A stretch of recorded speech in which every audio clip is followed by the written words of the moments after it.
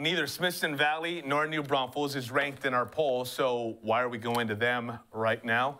Well, it's simple, because a playoff spot is on the line. Winner gets in, period. The proud Smithson Valley Rangers not used to being in this situation. They've usually clinched by now, but 4-4 this year. The Unicorns looking to punch a ticket of their own. Quarterback Peyton Driggers for New Braunfels to Ethan Dulaban. Diving catch, nice catch over the middle.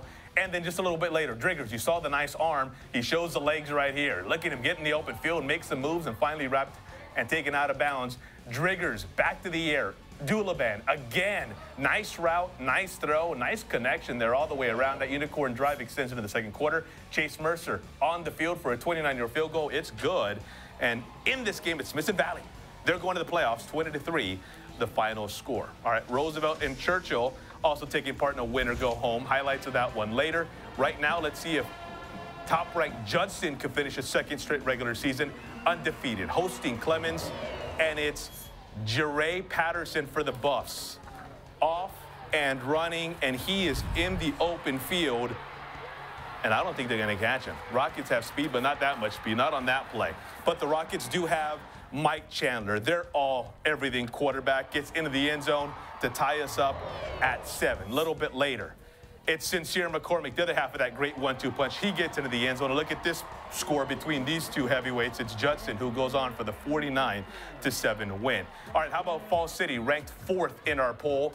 The Beavers. Let's check on them here as we go around the scores in our Friday Night Blitz top 10 high school football. Yes, there we go. Falls City, 49-7 winner over Pettus, Medina Valley, and Kerrville and Tivy. How about that one? 21-21. That one has district title implications right there. 7th-ranked Marion taking on Lytle. Oh, a tough night for our graphics gurus his Xavier Huerta. His Lytle Pirates losing right now, 28-0 in the 4th. Meanwhile, number 8, Boerne, you see them trailing Gonzales, 35-20 in the 4th. Couple more scores to pass along from our Friday Night Blitz top 10. Pleasanton, 21-21 against Vernia, ranked 9th. Meanwhile, Southwest, a 17-9 lead late in the 4th quarter.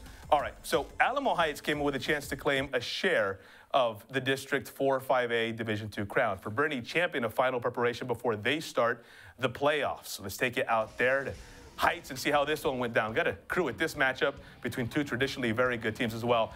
Back and forth. First half, Luke Boyers, nice ball, and it leads for a Chargers touchdown. A little bit later, Mules on the attack. Nick Proctor, I'll take that, and then he offers it to somebody else. But less than a minute and a half, 3 back-to-back turnovers. First, a fumble recovery there by Alamo Heights. Champion then, with a great deflection on D, Justin Schwerlich able to get the pick, and then Alamo Heights intercepted right here. They're going to pick off the champion Chargers and Boyers. It's Gage Maples, and that leads to this touchdown by Proctor for the halftime lead. A look at this updated score between these two very good football teams. Beorne-Champion and Alamo Heights tied it up at 28.